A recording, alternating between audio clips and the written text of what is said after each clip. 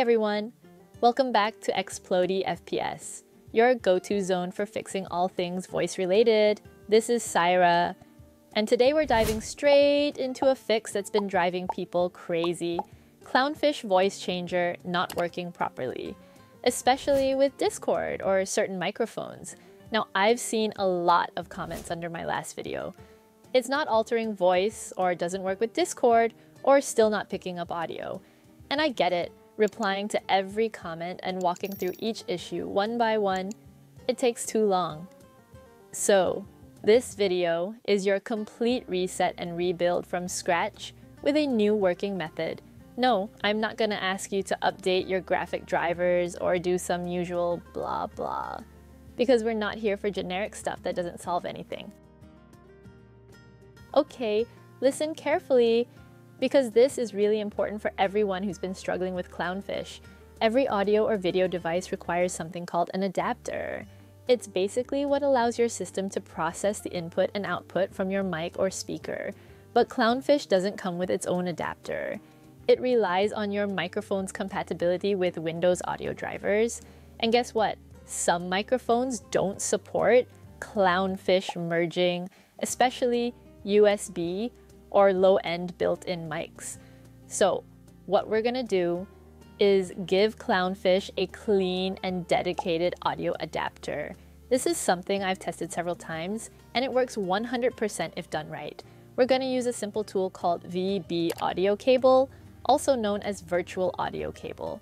It's like a virtual wire that captures your mic audio, sends it into Clownfish, and then routes it perfectly into any app like Discord, with zero delay.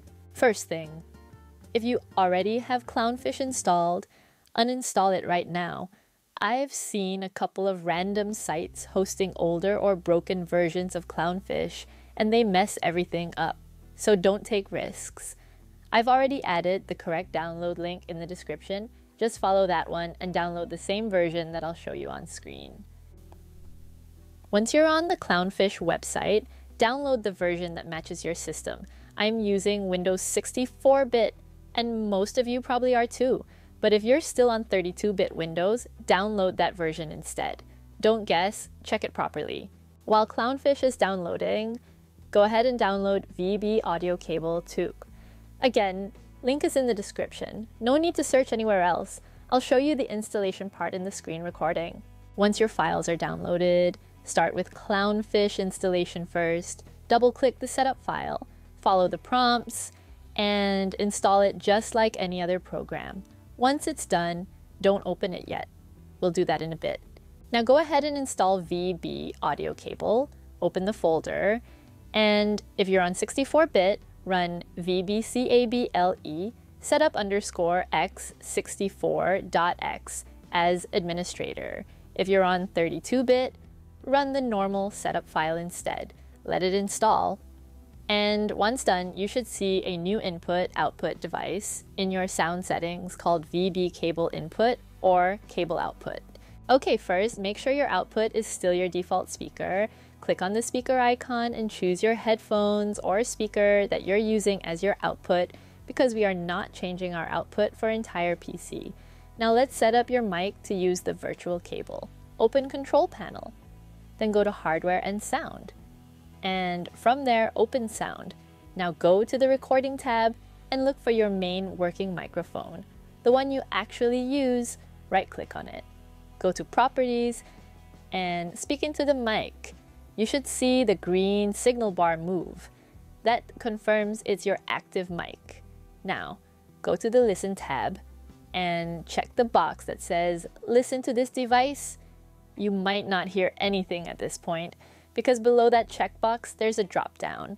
That drop-down decides where you hear your mic output. From that drop-down, select Cable Input, VB Audio Virtual Cable, and click Apply, then OK. This means your mic will now send audio into the virtual cable, instead of your speakers or headphones. Now that the mic is feeding audio into the cable, we need Clownfish to catch that signal and apply the voice changer effect.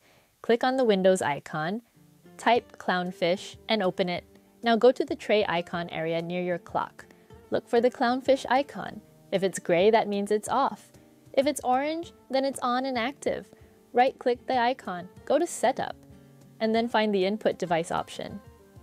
From there, choose Cable Output, VB Audio Cable, as the input for Clownfish, so now your mic sends audio into the virtual cable, and Clownfish receives it from that cable. To change your voice, right-click on the tray icon again, and click Set Voice Changer. Choose any filter you like, robot, alien, male to female, whatever works for you. Once selected, just close the window. That's it. Now open Discord and click on the gear icon at the bottom to open Settings. Go to Voice and Video, and in the input device, select Cable Output, VB Audio Virtual Cable. Your output device can stay as your headphones or speakers, whatever you normally use. Now, your mic audio goes into cable, then Clownfish changes it, and Discord hears the change voice. Here's something extra. You can even use this setup like a music bot. Just open VLC Media Player or any other app and set its output device to VB Audio Cable. Now play any music, sound effects, or audio clips, and your friends on Discord will hear them just like your mic. No background noise, no loss in quality. That's it. A full working setup for Clownfish with any microphone. No compatibility issues, no more silent mic, and no more voice changer errors. If this helped you out, don't forget to subscribe to Xplody FPS, drop a like if it worked for you, and feel free to comment if you've got any extra tricks to share. This is Saira, signing off. Until next time, stay awesome.